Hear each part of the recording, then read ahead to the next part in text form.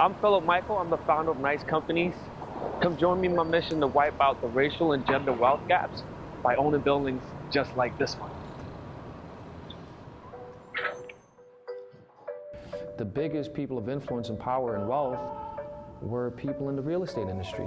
If you just look at the Forbes list of billionaires, how many have made just a fortune just from real estate? So I basically made it a goal for myself to get into that game.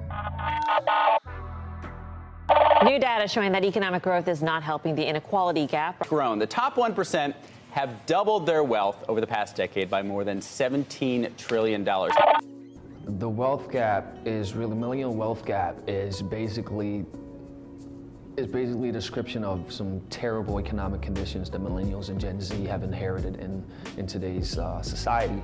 Number one, there's student loan debt.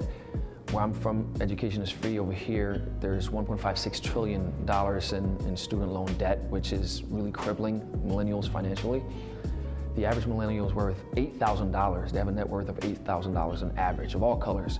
Then underneath that, you have a racial and a gender wealth gap, where women have 60 to 70% of the net worth that men do, and minorities and white families, there's a wealth gap between the two of them that would take 228 years to close. So it's just a bunch of poor economic conditions all around. And the number one driver behind this wealth gap is the absence of home ownership and real estate investing. So that's what we want to do something about. And that's the reason for this mission that we're on right now.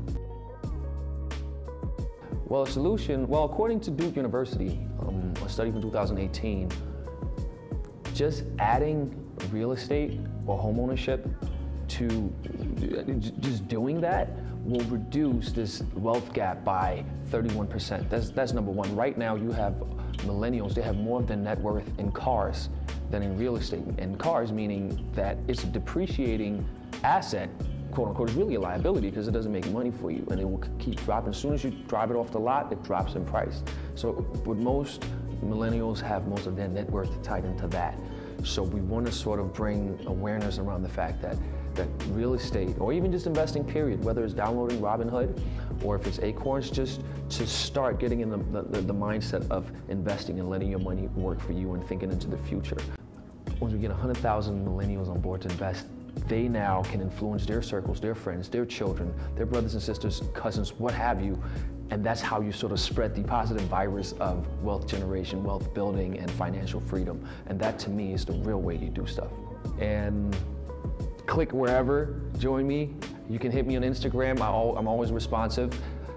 Hope to see you guys, and please join me in this mission. Thank you.